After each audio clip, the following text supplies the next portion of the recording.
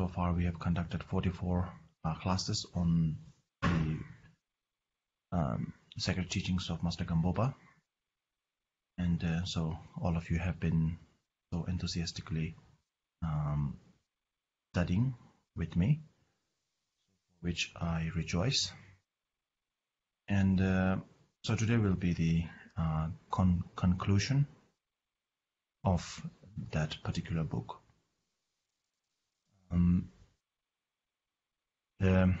So we have some leftover from last week's.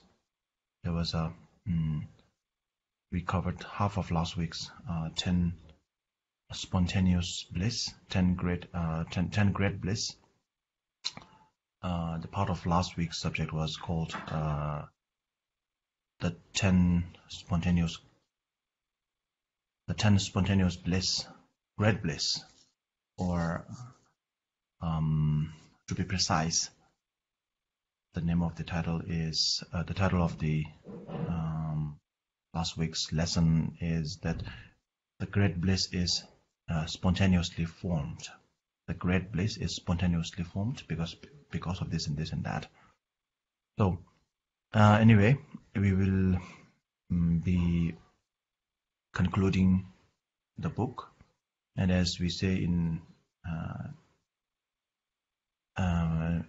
Buddhist practice, we always try to remind ourselves, wherever there is a gathering, there is always a separation. So since we started the book, there is an end to the book as well. So what we have started a year ago now is coming into an end. So this is also a reminder that everything is impermanent. Of course, intellectually we all know that, but personally, it's whenever it happens to us personally, it takes us by toll. We are shaken by that. Just wanted to remind you that this is as we started, we are ending. So this will be the end of today's teaching. Will be the last teachings of Master Gampopa's precious Garland. Okay, so let's continue from what's left since last week. Okay, so today's teaching starts from point number 6. So the great bliss is spontaneously formed because so great bliss, as I mentioned last week, is a reference to the amount of bliss that is experienced or enjoyed by an enlightened person when they become Buddha, and that particular great joy, that particular experience is enjoyed by the Buddhas, and the Buddhas have the 4 kayas, or the 3 kayas, or the 3 bodies, enlightened bodies, out of which Dharmakaya is something that they realize, something that they actualize. So actualization of Dharmakaya makes it possible for an unenlightened, defiled person to become enlightened and pure, perfect Buddha. The reason being the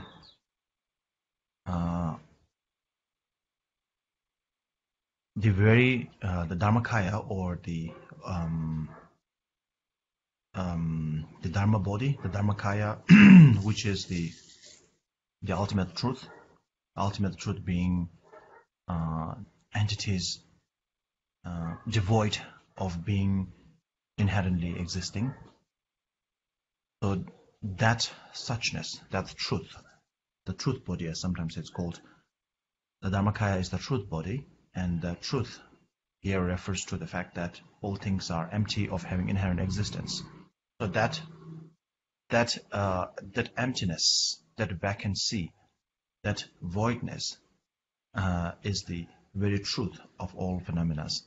And so therefore realizing that, understanding it, realizing it, and finally actualizing it as the culmination of Buddhahood.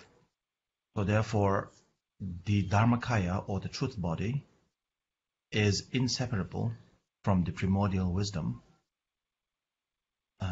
in the sense that, of course, there is a preceptor, and there is, one might say, there's the object and there is the subject. The wisdom is the one that realizes Dharmakaya, and Dharmakaya is the object to be realized. So therefore, there is an object and subject in a sense.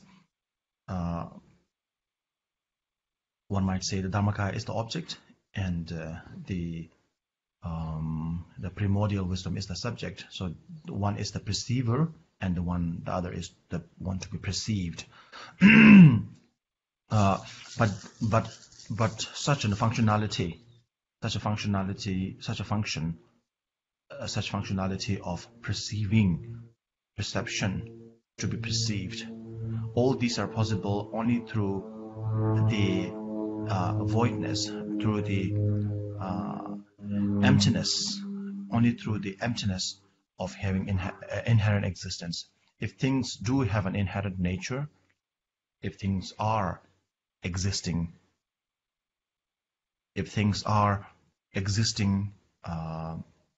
inherently, if things are rooted in absolutism, then things cannot be changed, transformed, transferred, moved, or at all. And whatever they are, whatever things are, it will be their very nature. If somebody is defiled, if the mind is defiled, then it will be the very nature of the mind, because it is inherently existing defilements. If the mind is defiled inherently, then the defilement would be the very nature of the mind, and removing the defilements will remove the mind as well, and so therefore there will be no stream of mind to reach Buddhahood. So if you remove the negative mind, the mind itself will be removed if the mind, the primordial wisdom, all of that is rooted in absolutism. Since they meaning the primordial wisdom as well as the Dharmakaya, the wisdom body, the truth body, are both rooted in the absence of absolutism. Therefore, they are inseparable. One might also say that they are inseparable because they are reliant, not exactly self-reliant, but they are mutual reliant. The wisdom body has to be recognized, has to be actualized or recognized by the primordial wisdom. The truth body has to be actualized by the wisdom body to come into existence. And without the truth body, the primordial wisdom cannot be realized, because there is no subject for it to perceive upon. So therefore, the mutual reliance of the two makes them inseparable in a way. So therefore, our next line, the line that we are covering, is the Dharmakaya, which is inseparable from both primordial wisdom and the sphere or the ultimate truth. Thus, the great bliss is spontaneously formed.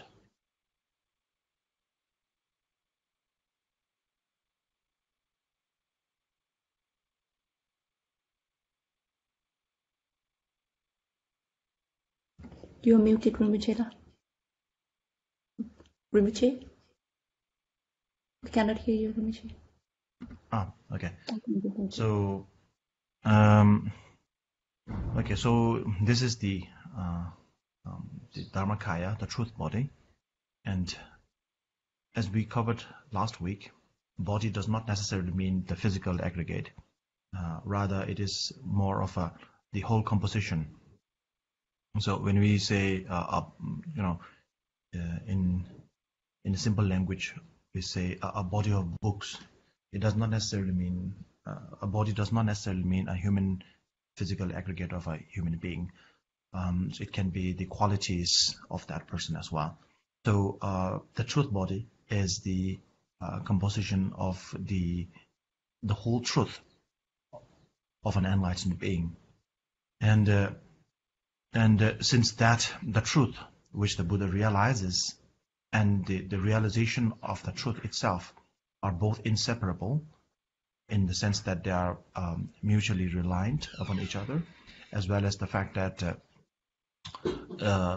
they are both in the in the same nature of being depleted, of having an inherent existence or inherent nature. Therefore, they are inseparable or indivisible. Maybe that is the proper word. Indivisible. One cannot. Indivisible in the sense that none of them are outside of this sphere of inherent existence. The sphere of none of them are outside of the sphere of emptiness of being inherently existing. So therefore, they are both inseparable as well as inseparable because they are mutually reliant, and indivisible because they are both rooted in the same nature of absence of inherent existence. That being said, we now go to the next, which is the enjoyment body. So normally when we say the three bodies, we have the enjoyment body, the emanation body, and the truth body. So here the enjoyment body is compared to the compassion. So the line goes like this: the self-originating compassion, enjoyment body, is devoid of any elaborations of transformation of death and birth. Thus, the great bliss is spontaneously formed. So what it tells us here is that the first word, the self-originating compassion, of course, there are two reasons for that. One is that compassion is something that one doesn't need to be taught. Even though lots of Dharma books talk about compassion, compassion itself, in its most basic form, compassion is something that does not need to be taught. What is being taught in the books are something called the great compassion. Compassion in general, we have towards we have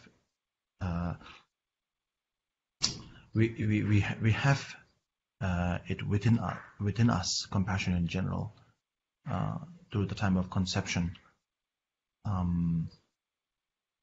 We have compassion towards our parents, people we love, people we care for. We always have compassion towards them, because we cannot bear to see them in suffering. That is compassion, the unbearability of seeing someone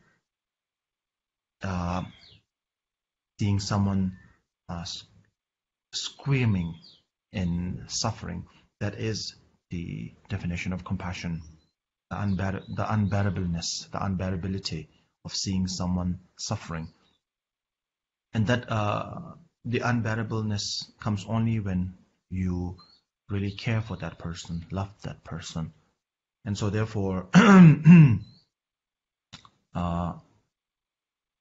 the compassion in general is innate. It's natural. But of course, in the Dharma books, we always talk about compassion, but this is a reference to what we call Nyingji Chenpo, which is the great compassion. And that is the great compassion equalizes everyone, the people you love as well as the people you do not love. In other words, people that are close to you as well as people that are distanced from you. And so you equalize all of them and make them all the people that you like. And so therefore, since everyone becomes the person that you like, then you can generate compassion towards every one of them. So in that sense, compassion is self-originated, or it is automatic. So therefore it's self-originating. So compassion, this is one way of looking at it. Another thing is the great compassion, which has to be taught for a beginner. Once you become a Buddha, the compassion, not even Buddha, but once you become a Bodhisattva, the great compassion comes naturally to you. Of course, after lots of training, so then it becomes your nature, and it will be self-generating. You will not need to push hard to generate compassion afterwards. So therefore, after someone has reached the stage of a Bodhisattva, especially an Arya Bodhisattva, sublime Bodhisattva, one would no longer need to push hard to generate bodhicitta. So therefore, bodhicitta and compassion, the great compassion. So in that sense, the great compassion is self-generating or self-originating. Anyway, maybe I'm going a little bit too technical here. So the enjoyment body of the great compassion of the Buddhas is devoid of any elaborations of death and birth. Of course, there is death and there is birth in general, but the enjoyment body is devoid of not only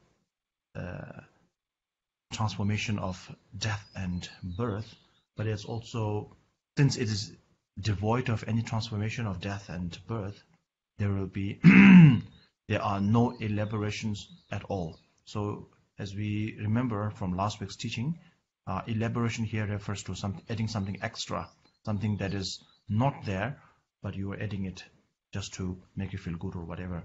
So that extra things comes in the form of inherent existence, inherent nature. So when it's free from the elaborations, it is free from inherent existence.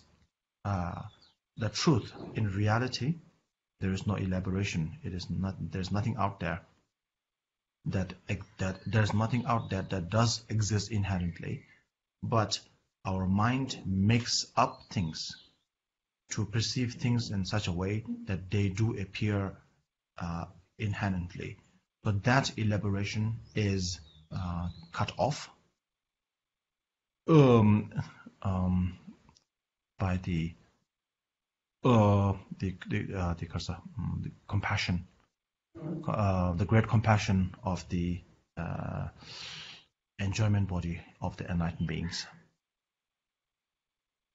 So that is the enjoyment body, and next is the emanation body. So if you remember, like maybe a few months back, somebody asked about the emanation body and the enjoyment body, on all that questions. So enjoyment bodies, the enjoyment, when the Buddha comes in the enjoyment body, in the form of an enjoyment body, the ordinary people cannot see them.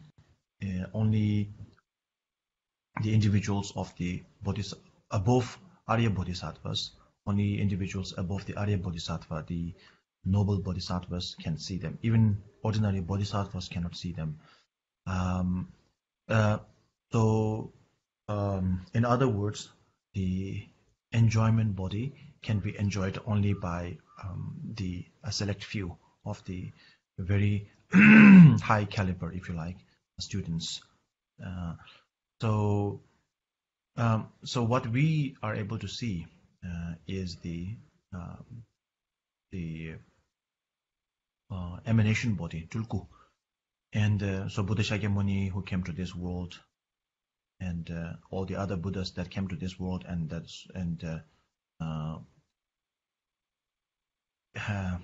that human beings are able to receive teachings and so on and so forth, were they all came in the emanation body. So they emanate or they manifest in a form that is perceivable for ordinary human beings through all the defilements that they have. If they come in the purest of the purest form, it cannot be seen by human beings. When even in today's science, when the energy is in the purest form, it cannot be seen by naked human eyes. It can only be calculated, or it can only be It cannot be seen by naked human eyes. Similarly, when the Buddha comes in the purest form, it cannot be seen by ordinary human beings.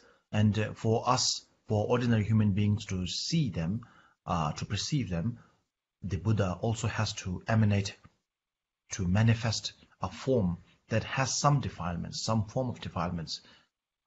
Buddha has to emanate in a form that is visible to us. They cannot appear in the purest form, because that will be invisible to our eyes. So therefore, Buddha manifests or comes or appears in the emanation body for our benefit, for our sake.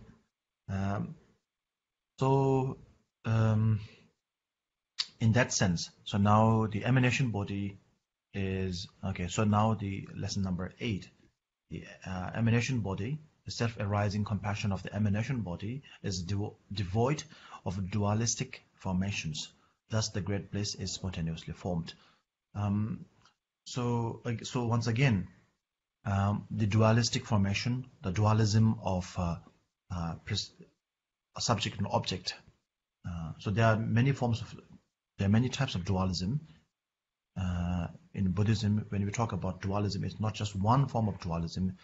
That is the perception and the perceiver and the perceived, the person and thought, the distance, long and short. So there are many forms of dualism. Here, the dualism that we are referring to is the dualism of subject and object, and in the manner of the subject and the object forming, the subject and the object forming in an inherent nature, or in other words, the subject and the object being rooted in absolutism. If the subject and object are rooted in absolutism, then the subject cannot be moved, so to speak, by the object. The object of meditation, if you like, cannot be moved, cannot be transformed, cannot be transferred by the subject, the mind. And so therefore, the mind has no control over the subject. The mind, which is the subject, would have no control over the object, because the object is highly rooted in absolutism. It is inherently absolute. Since it is absolute, it is also obsolete in the sense that it is not usable. It is not utilizable. And so if both the subject and the object are rooted in absolutism, they are both become obsolete in the sense that they cannot have any more usage than that it is also already being used. That means they are not infinite, that they cannot be developed infinitely, that they cannot be developed at all, because they are absolute. So therefore, the subject and object, or the perceiver and the perceived, the mind and the object of the mental perceptions, are both free, are devoid of any dualistic formation, inherently exist in inherently rooted dualism. Since it's free of inherently rooted dualism, or in other words, absolutism, therefore they are mendable, they are malleable, and so therefore they can be transformed, transferred, developed, and so on and so forth. So the self-arising compassion of emanation body is devoid of dualistic formations. So therefore, the great bliss of an enlightened Buddha, an enlightened person, is spontaneously formed. So number 9 is the the core teaching, the core point of the number 9 is that in Buddhist, in the teachings of the Buddha Dharma, in Buddha's teachings, the Buddha Dharma, there is no sign of the self, teaching any teachings on the self, or in other words, the Buddha's teaching emphasizes on the selflessness. Sometimes we call it the self-grasping attitude, self-apprehension. So, and sometimes we call it the grasping of the soul. So there are many different translations. So it's difficult to pinpoint at one thing. The word used in Sanskrit is Atma, and Atma, in the Buddhism we use a term called Anatma. So Atma literally means soul, and Anatma means soulless. So in Buddhism we accept the absence of a soul. So what we are doing here is the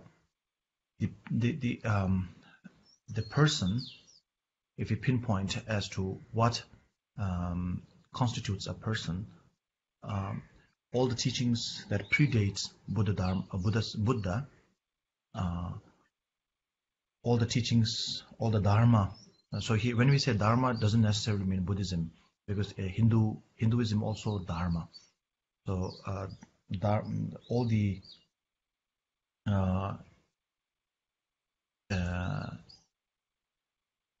teachings, the philosophies that originated in India, predating Buddha, or originated in India, were called Dharma, and Dharma literally means discipline. So Dharma is also a very ambiguous word. It can mean truth, it can mean discipline, it can mean apprehension, so on and so forth. Anyway, so the point being, in the Hindu Dharma, they talk about the existence of a soul. A person is constituted, at the very core of the person there is a soul, and it is the soul that travels from this life to the next life, and so on and so forth. Everything else is destroyed. When you die, you burn the body, and all the physical aggregates are destroyed. But the soul remains. The soul cannot be destroyed by fire and this and that and all that. So in Buddhism, we challenge that. And if the soul, anyway, so that is a long story. It's a long story in itself. But the point is, we talk about something called selflessness. So the soul is the very core, the core value of a person, and so therefore believing in recognizing the soul is a key part of a Hindu practitioner. In Hindu Dharma, they believe in finding out the core of the person, which is a soul, and once you find your soul, then you have found your ultimate sort of goal. And so so in Hinduism also there are many different philosophies, so one cannot say one statement does not cover all of them, but generally realizing the self or realizing the soul is a very big part of it. But in Buddhism, we challenge all of that. And so as long as you are grasping or apprehending, as long as you are holding on to a self, then you are still being stuck in samsara. You will still be stuck in samsara. That is the Buddhist philosophy. That is the Buddhist belief. But that's what the Buddha taught us. And so therefore, Buddha's teachings are devoid of any form or any sign of self-grasping attitude or search for the self. So therefore, the Dharma does lead us to nirvana. Buddha's teaching, the Dharma, does lead us to nirvana, because it is devoid of any signs of self-grasping attitude or any signs of teaching on Atma, realizing the self, realizing the soul. There was a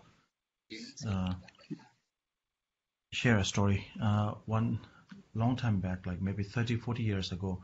His Holiness, this is a story His Holiness told us.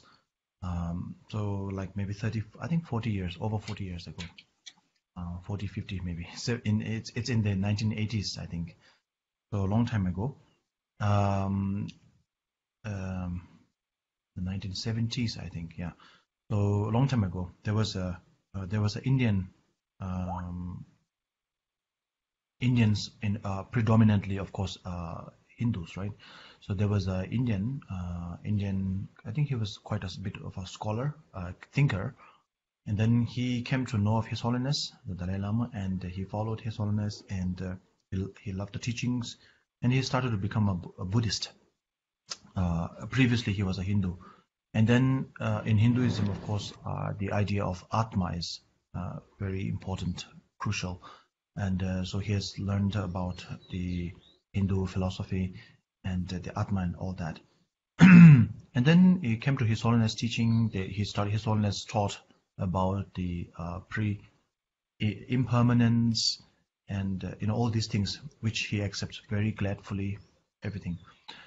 And then His Holiness, because His Holiness is such a great teacher, His Holiness also taught about the anatma, or the selflessness, that there is no soul. And initially it was the first time he heard that, but because His Holiness was such a great teacher, he was able to kind of comprehend it. And then he went home and meditated on that. I think he's a very good practitioner, because he put into practice whatever His Holiness, whatever his teacher taught him.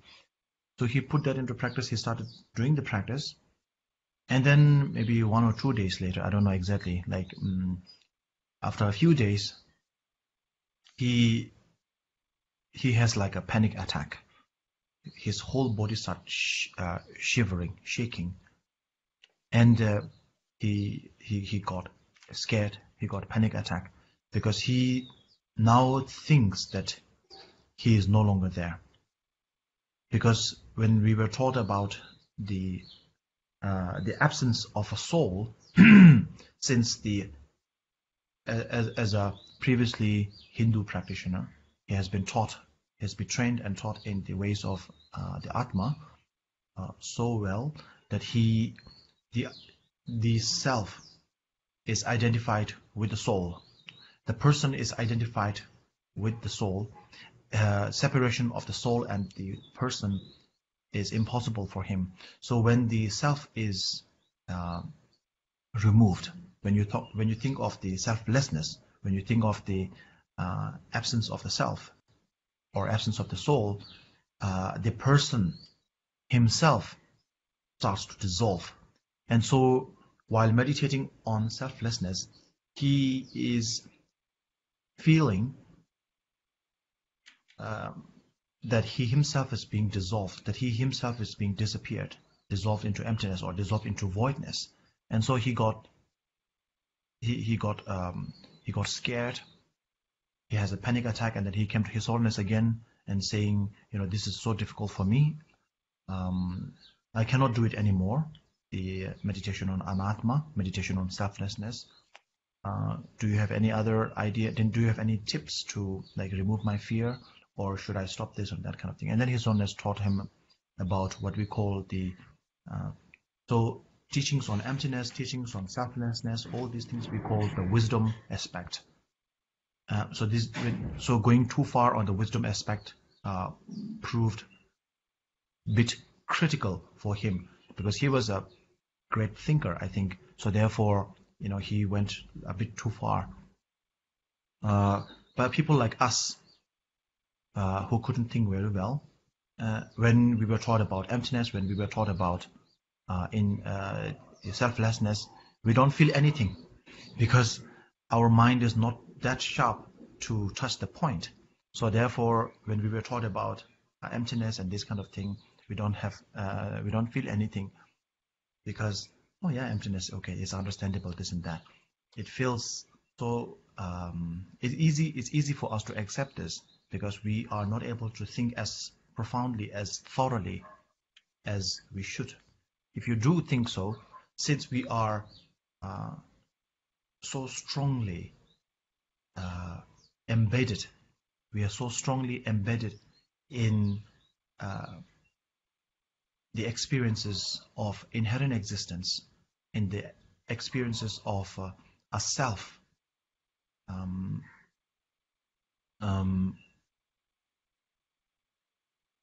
independently existing self for so long, that if that self, if that soul is removed, then we feel as we are being removed. We are no longer in existence. We are blown away into oblivion. That is what we will.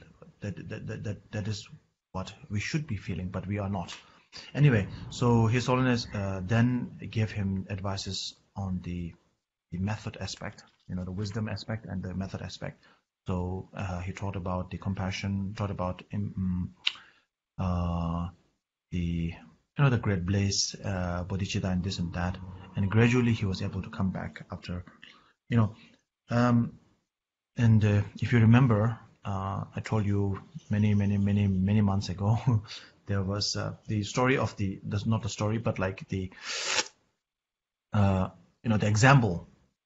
Now the analogy of a horse rider.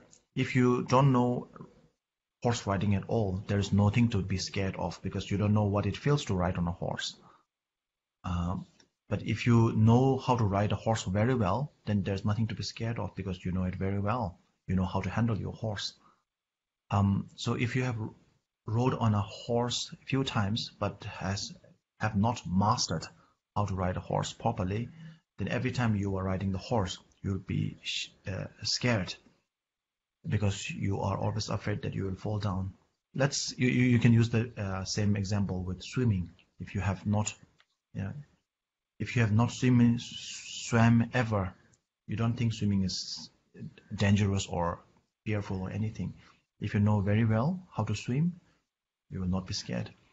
But if you have jumped in the swimming pool several times, but you don't know how to swim well enough, then every time your feet touch water, you will be scared. One of our friends, he's from the monastery. He doesn't know how to swim, but we often, because it's very hot here in this area, so sometimes we go to like the poolside and to water spots. So, but he doesn't know how to swim, right? But he would always immerse his feet in the water and stay like that. So every time we try to call him for a swim, he would say, "Oh, my stomach! I have stomach problems. I have stomach upset, so I don't want to be in the water for too long. So I cannot. I don't want to swim." But the reality is that he doesn't know how to swim, and he's really scared of swimming. So let me just finish the last line. So then, point number 10 is that the infinitely compassionate activities of an enlightened being are devoid of distinction of time, and distance. So therefore, the great bliss is spontaneously formed. So what it basically means here is that the compassion, not just the compassion, which is the seed, but the activities that is generated by the compassion. So normally we talk about the two types of bodhicitta, right? The engaging bodhicitta and wishful bodhicitta. So wishful bodhicitta is that, oh, I wish I can do something for that, and then engaging bodhicitta is actually doing it. Both are important. If you do not have a wishful bodhicitta, you will not ever. There are many things that we can. There are many problems that we can solve in this world, this life, and then there are many problems that is beyond beyond us, at least at this very moment. So therefore, both wishful bodhicitta as well as engaging bodhicitta are important. Similarly, compassion in general is the seed, is the wish to alleviate someone's suffering.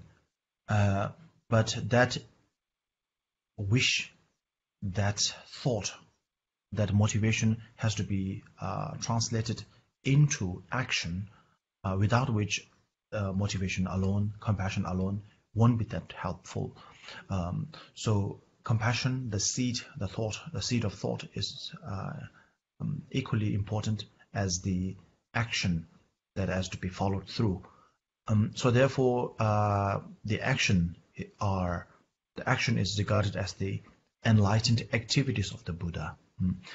In Tibetan we call it Chinle, or so the activities of the Buddha, the enlightened activities of the Buddha are the physical translation of what has been thought, what has been conceived by the Buddhas in their compassionate mind.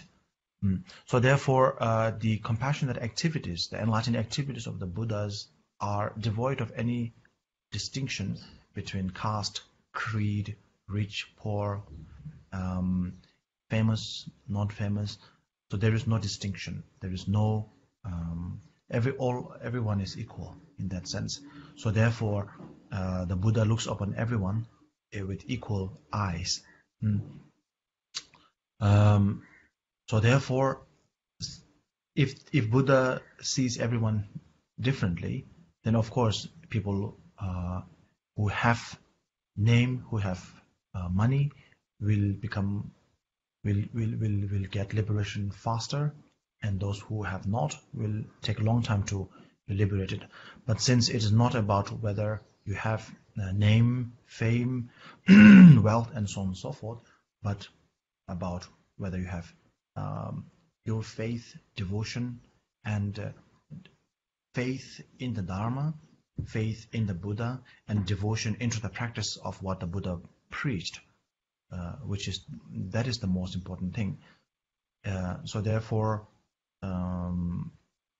the Buddha's activities, Buddha's blessings, does not distinguish someone from their wealth, color, and name, and so on and so forth. In Tibetan, there's a saying,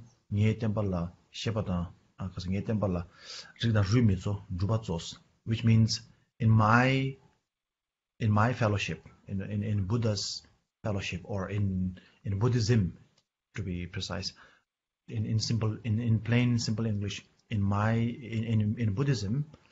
So what the Buddha said was, in my fellowship,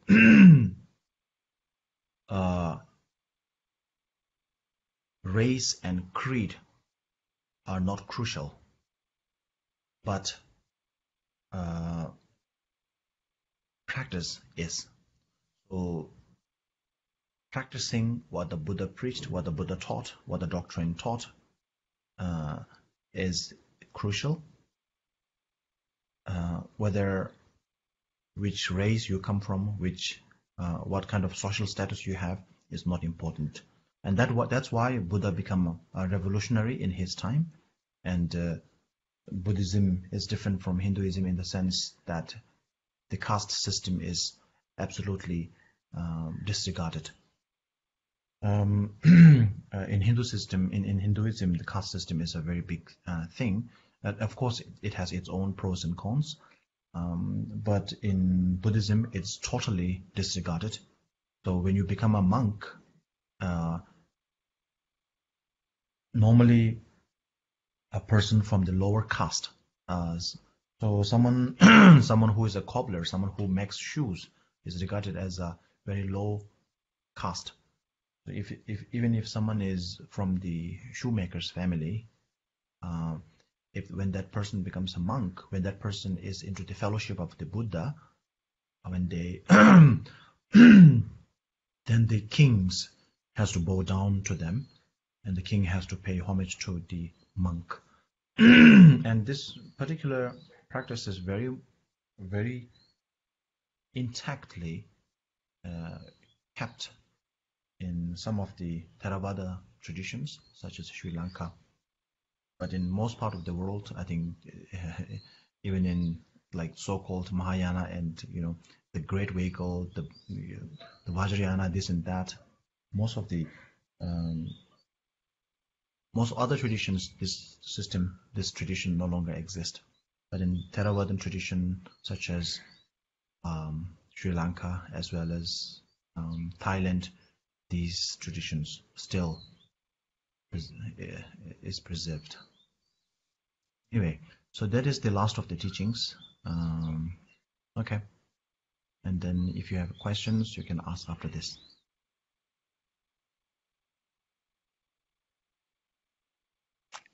Please. Rinpoche, we have a couple of questions. I'll read the question as it's written. Prostrate to Rinpoche, will you please teach us the pit on how we can control less dualistic of subject and object in order to avoid of less elaboration? Thank you, Rinpoche. Oh yeah. So the dualistic apprehension, or being tied to the dualistic ideas of the subject and object. Of course, in reality, there is a subject and there is an object. But to be, when we say the dualistic existence of the dualistic nature of an object and subject and object, we are referring to the fact. We are referring to the term the subject and object existing in its own reality, totally rooted in its own absolutism. The subject is no truer. The subject is no truer. The object is no truer than the subject that it is perceiving, and the subject is also the result of the object that it is conceiving or perceiving. One example is that, okay, let me tell you this way. Whatever you can hear or whatever you are hearing right now is because you let it pass through your ears, your mind, and so on and so forth. You let it pass through your gates of perception, the doors of perception, be it your ears, be it your eyes, be it your mind, so on and so forth. When you let it pass through, you can think of it, you can hear it, and on and so on and so forth. So if you stop thinking, if you stop any of these external events happening to pass through your sense organs or the perceptors, the doors to which they are susceptible, then you will not be able to hear them, you will not be able to think of them. To make things more clearer, you can only think of the things you think, and you think only the things that you can think of. The things that you cannot think of, you will never think of them. This proves that whatever you are thinking is enabled, whatever you are able to think, whatever you are thinking is created by your ability to think. So therefore, you can, even though the world exists, there are so many things happening in the world, only a small portion of that becomes the subject of your mind, the object of your mind, or the subject of your mind, of your knowledge, because this is the amount of knowledge that your brain or your mind can handle. So when you have an understanding of what I am saying, when you hear me through what your understanding, your abilities enable you to think of. So therefore, it is limited to what you hear from me is not subject to what I'm speaking, but to what you are capable of hearing. That's why we always have lots of misunderstanding in general in life. Things are misconstrued, things are misunderstood, and so on and so forth, because we understand everything from our own point of view through the capabilities that we possess. And so therefore, when we hear something, we hear the words differently, the meanings different, and so on and so forth. And so the point here is that the reason is things are not absolutely true externally as it is internally, and that goes vice versa. The mind is also a result of the object that it is perceiving. If there's no object to perceive for the mind, then the mind cannot exist, because the mind also needs something to chew on. The mind needs an object to focus. If there is no object at all, then the mind will also cease to exist. But at the same time, the object that is the object that is externally out there also needs to be validated by the mind. Without the mind, without the support of the mind, the object will also cease to exist. If no mind, if no mental perceptor perceives something to be what it is, then that object ceases to be what it is. For example, this is a mug. Because I think this is a mug, you think this is a mug. Lots of people in the world think this is a mug. Let's say nobody in the world, not just in this world, but nowhere, nobody thinks of this as a mug. No Buddhas, no Bodhisattvas, no gods, no human beings, nobody. Everyone ceases to see. Everyone stops seeing this as a mug. Then this object will cease. This object will stop being a mug, for sure. This object will maybe become something else. This object will be identified by some other name or some other thing, but this object will no longer be a mug.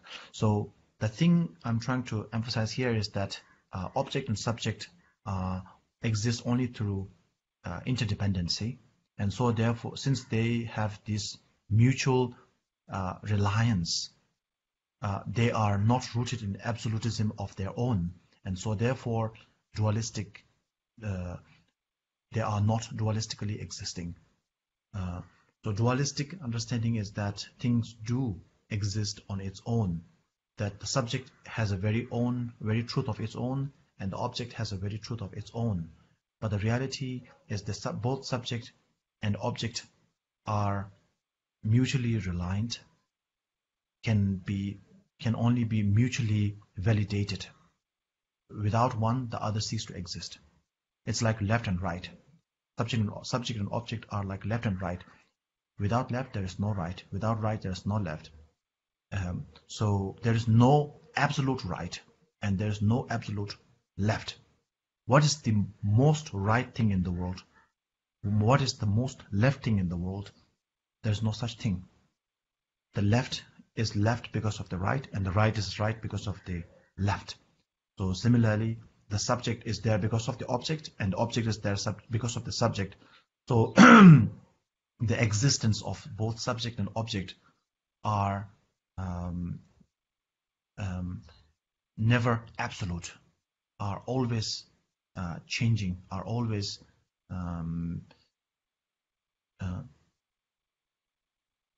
changing, and are never absolutely reliable in a sense.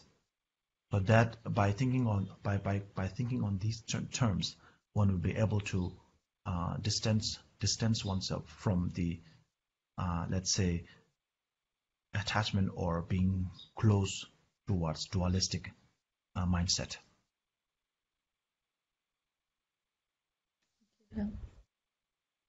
Okay. Next question.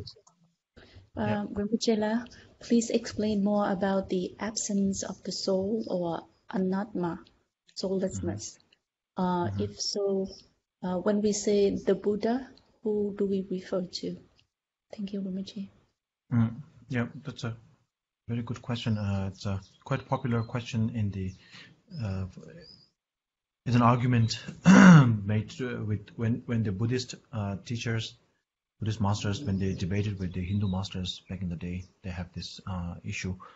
So if the Buddha, if there's no soul, then who is the who becomes a Buddha? That is a big question. For example, when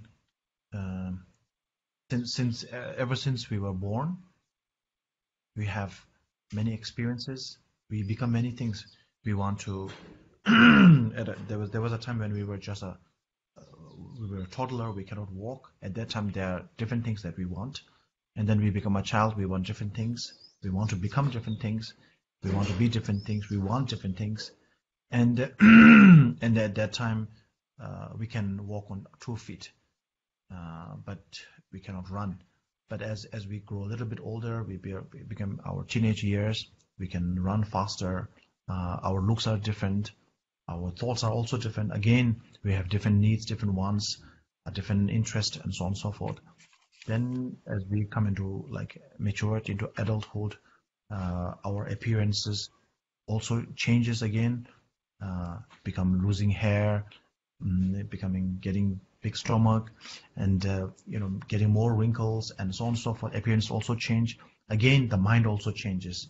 What we need, what we wanted as kids, we no longer wanted them when we were when we become adults. We want different things.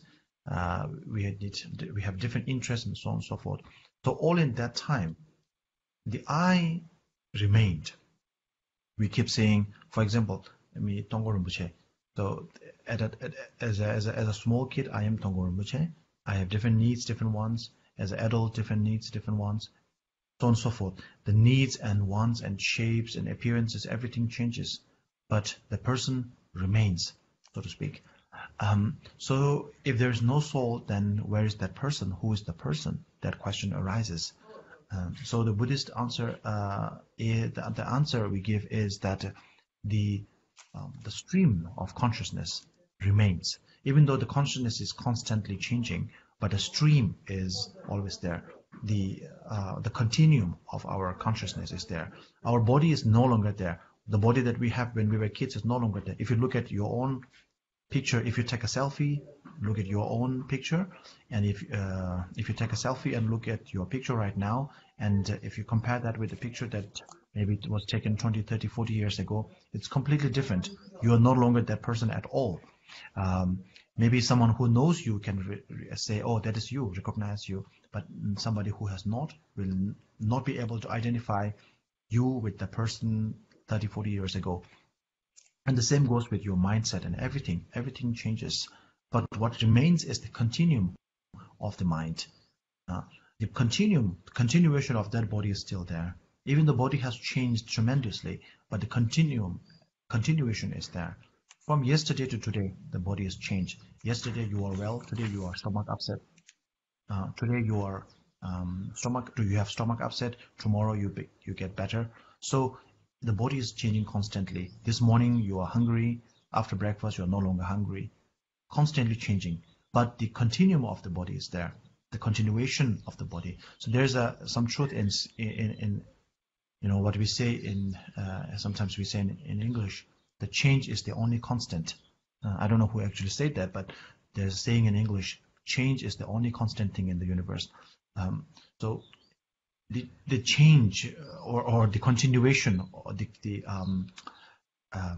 stream of continuation of what has been always is there. So what becomes the Buddha is the stream of your consciousness. Your consciousness is also changing tremendously every moment. Every time you have a negative thought, that even though the consciousness does not become a negative consciousness, it aligns with the negative thought. When you have a positive thought, the consciousness aligns with the positive thought, and so on and so forth. The shapes, the curves of the consciousness is always changing. But the continuation, the continuum of the the consciousness remains, and this is what goes to Buddhahood. Okay, that's it. I think. Any more? No more questions today, Rinpoche. That's all for today. Yeah. Thank you. Rinpoche. Yeah. Yes.